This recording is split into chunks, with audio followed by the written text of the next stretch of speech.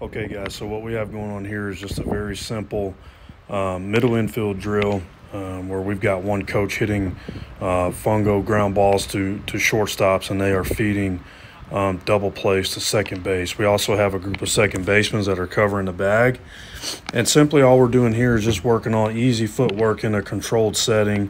The ground balls are not hit too hard, they're not hit out of control, and we're just trying to give them different hops and force them to feed the ball to second base from different avenues, different arm angles. They have to switch up their footwork. They have to be able to be creative on the run.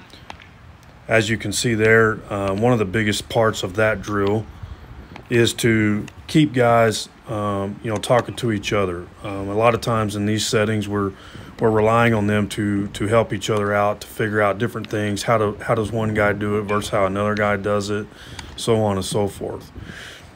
And then this part of the video here, you'll see this is more thrown across the infield for our guys. Same setting. We have all the middle infielders out there. First baseman's covering the base. Biggest thing right here that we're trying to do is create clear sight lines to first base. We don't want to have our guys thrown across their bodies too often. We want them learning how to figuring out how to get their feet in a position to make the easiest throw possible.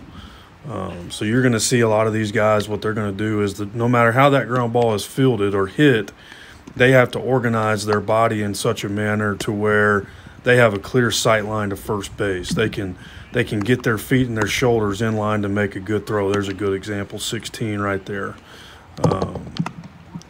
He fielded that ball a little bit differently than you would see some other guys, but that's his way of getting himself online. So biggest cues here in these two videos is learning how to field different hops, throw from different angles, being creatively athletic to make the play that's necessary.